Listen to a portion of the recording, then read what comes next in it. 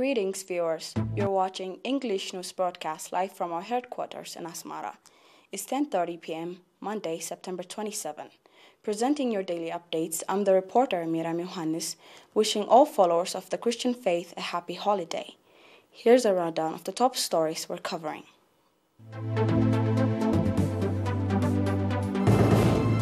Message delivered by Foreign Minister Osman Saleh at the 76th session of the UNGA. Mescal holiday celebrated nationwide.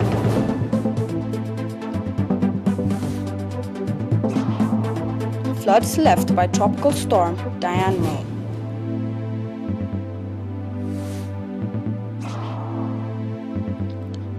5.8 magnitude earthquake hits island Crete of Greece.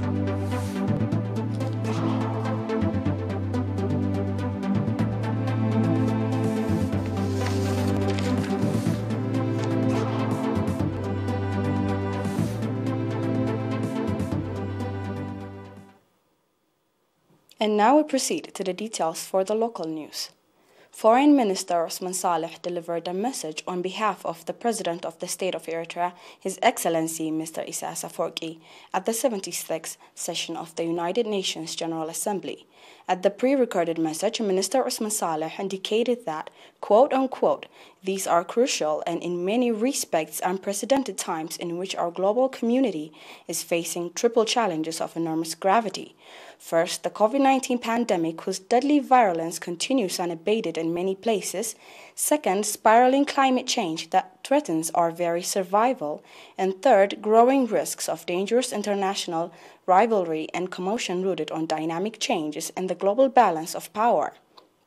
The minister further highlighted that, quote-unquote, these grave challenges have accentuated some basic truths. They have amplified the flaw and inadequacies of conventional wisdom on certain economic models. They have exposed structural deficiencies in the parameters of global and domestic governance, hitherto portrayed as universal and unassailable, both in terms of their universal validity and applicability.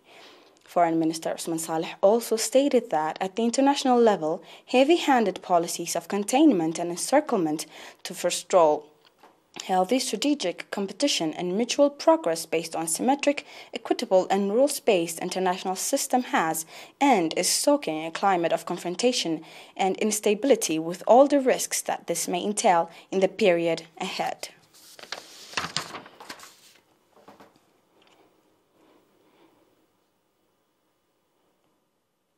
Mescal, which commemorates the finding of the true cross, was celebrated today, 27th September, at St. Mary's Church within the confines of COVID-19 guidelines.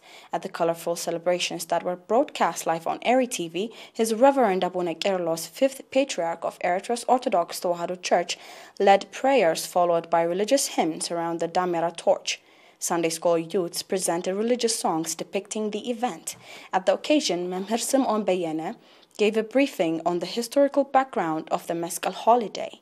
His Reverend Abuna Kerlos, 5th Patriarch of Eritrea's Orthodox Tewahedo Church, and Mr. Fisahaye Haile, Governor of the Central Region, jointly lit the bonfire or damera at the premises of St. Mary's Church.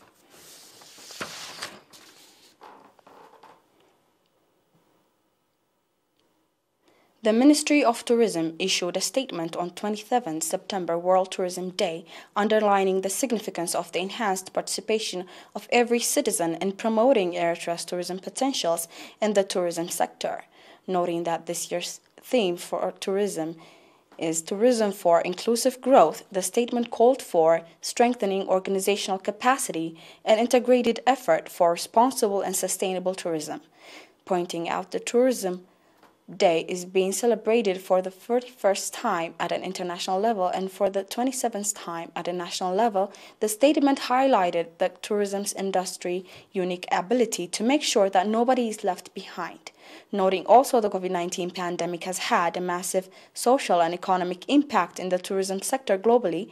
The statement issued by the Ministry of Tourism stated that the government and people of Eritrea have been implementing varied development undertakings for a thriving tourism sector even during the pandemic. The statement finally underscored the need for integrated effort in promoting the tourism sector as it plays a significant role in the economic development of the country.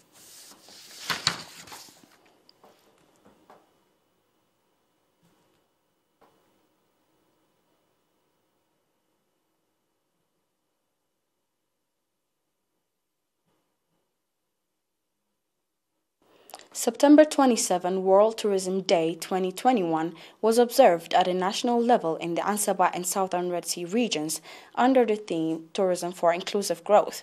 In the commemorative event that was held in Keren Ansaba region, a number of owners of social service provision institutions, heads of the Ministry of Tourism branches, representatives of the municipality of Keren, and other stakeholders took part. Participants conducted extensive discussion on strengthening the Ansaba Region Tourism Service Provision Association.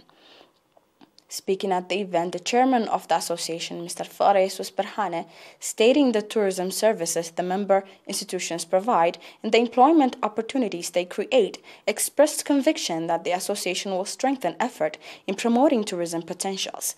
Mr. Fesai Hab, the head of the Tourism Resources Research and Supervision Branch at the Ministry of Tourism branch in Ansaba region, on his part stated that the government and the people in the government of Eritrea are working on promoting Eritrea's tourism potentials and making the country a tourist destination. The Director General of the Department of Tourism in Ansaba region, Mr. Salim Ali Salim, on his part, commending the effort the Regional Association of the Tourism Service Rendering Institutions conducted during the area of the COVID-19, expressed conviction that the department will exert full effort to elevate challenges the association is facing. In a similar commemorative event held in Asab, Southern Red Sea region, Mr. Abdullah Hizam from the Department of Tourism in the region highlighted the significance of the tourism sector in the overall development task and underlined the collective effort needed to be exerted so as to take Eritrea's tourism sector to a higher level of standard. Mr. Binyam Ta'ame, chairperson of the Regional Tourism Services Provision Association, called for organization of training programs aimed at enhancing the tourism service member institutions in the Southern Red Sea region provide.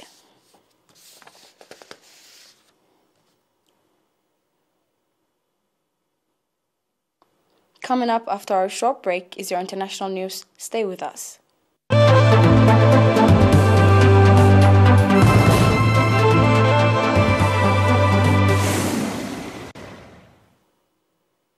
Welcome back. Floods left by tropical storm Dianmu inundated areas across a province in central Vietnam today, 3 days after the storm made landfall. Authorities dispatched rescue teams to send food aid to stranded residents in some of the affected areas.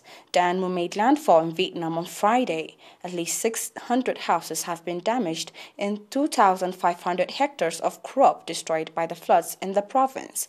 Also in other parts of the world, a cyclone packing strong winds and rains has barreled into India's east coast as tens of thousands of people in 3 states were evacuated to shelters.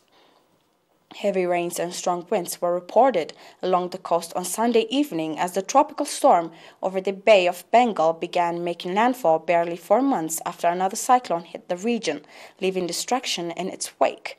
Cloud bands had touched the coastal regions, indicating Cyclone Gulab had begun to make landfall. According to the National Disaster Response Force Chief, rescue teams of disaster relief operations personnel had been deployed across the entire region.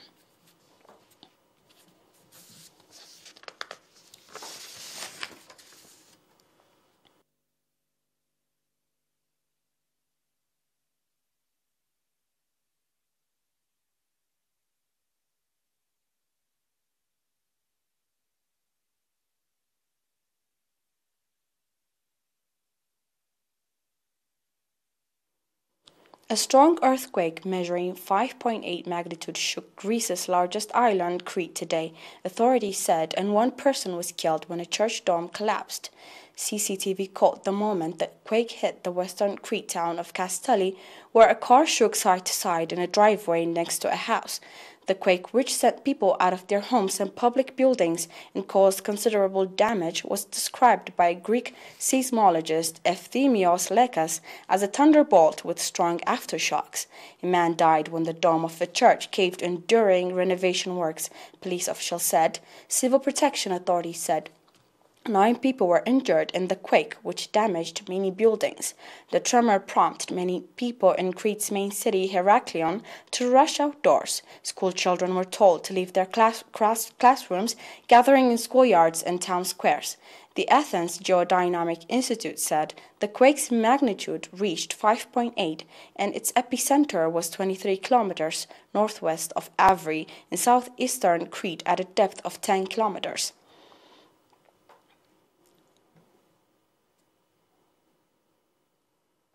That was the last of our news.